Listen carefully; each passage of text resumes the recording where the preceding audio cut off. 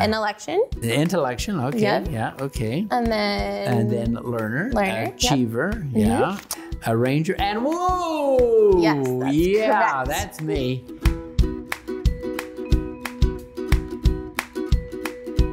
So what are we going to do today? Let's talk. Yeah, so we're going to have a strengths coaching session today to talk a little bit about your strengths.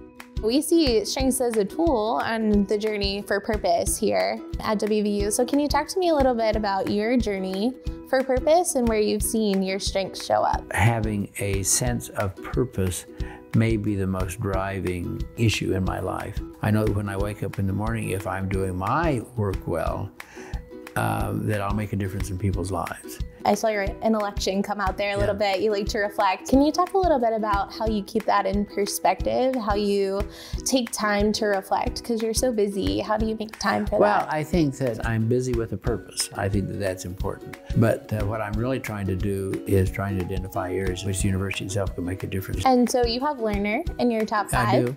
And there are lots of people on this campus that also have learner in their top 5. Talk to me a little bit about how you use your learner to kind of continue that self-growth journey. Yeah, learner to me is about curiosity. And I think that curiosity is an important component of what I should be doing and how I should be acting. You're also an achiever.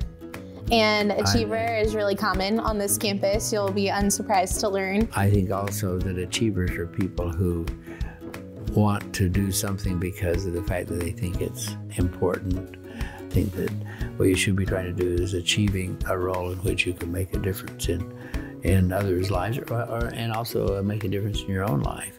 I want to make sure that my achievements are laced with a good dose of humility. Yeah, and so let's talk about your woo. I know it's your favorite. It is my favorite. It is, yes. Let's talk about that a little bit. What excites you about your woo? What gives you energy? Well, you know, I love people. I love doing what I do. My daughter always says that, you know, my idea of a quiet evening at home is having 500 people for dinner.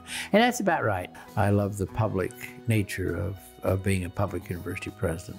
It's never going to be perfect, right? You can work on your strengths your entire life. How do you continue to work on these strengths? I think that they give you a forward momentum because if this is who you are, then you want to be really cognizant of how they can be helpful to you and you be helpful to others. Running a university is a mosaic. We need to have people with different strengths, but we need to work together. And so I think that this notion of constantly working on your strengths, but also balancing them with the fact that there are other people who have real strengths that will fill the gaps in your life. What would you say to somebody who's just starting to discover their strengths and maybe aren't sure about them? First of all, discover your strengths and be who you are. And if you've got some things that are of concern to you, then work on them. But be confident in who you are.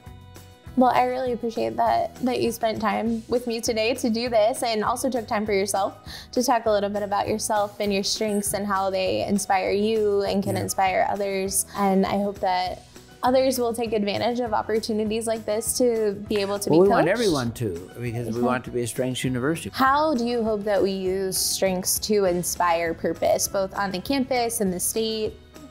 This is a land-grant university. Our role in the world is to not be isolated or arrogant. Our role in the world is to make a difference in the lives of 1.8 million West Virginians every day.